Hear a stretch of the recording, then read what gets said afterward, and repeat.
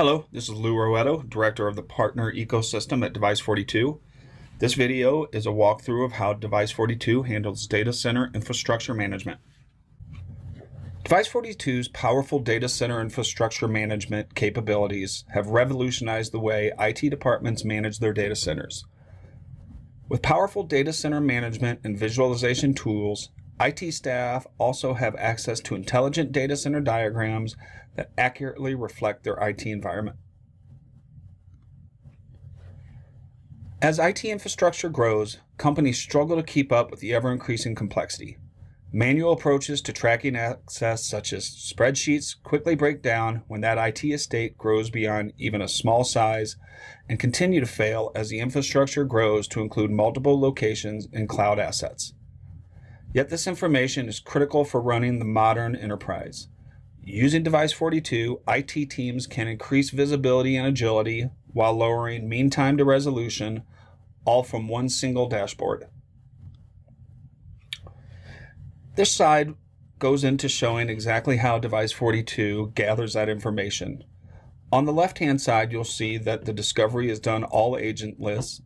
We pull that information from hypervisors and cloud APIs. We do integrate with several different tools around automation or ITSM. We have a full RESTful API, so the data manipulation and retrieval can be done at your specifications.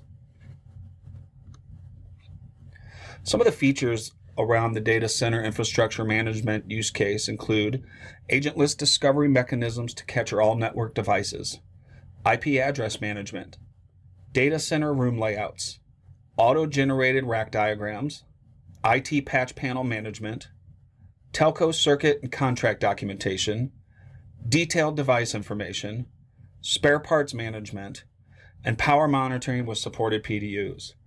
The benefits you receive from those features are real-time accurate IT visibility, one single source of IT truth for multiple users, reduced manual effort, increased visibility across all systems, and reduce security risk. The image on the left-hand side shows a rack with all the physical connections. You'll see the connections, where they're going, what port, and where they're going on the other side. The image on the right is a room view that shows all the racks and the available space for each of those racks. Green indicates much space is available. Red and orange start showing limited space is available.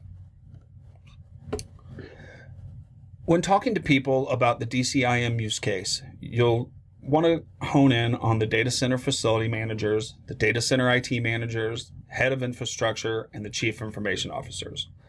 To really get a good idea and to scope the project, you want to understand how many data centers they're managing, how many devices are in those data centers, and what systems they're currently using for their DCIM.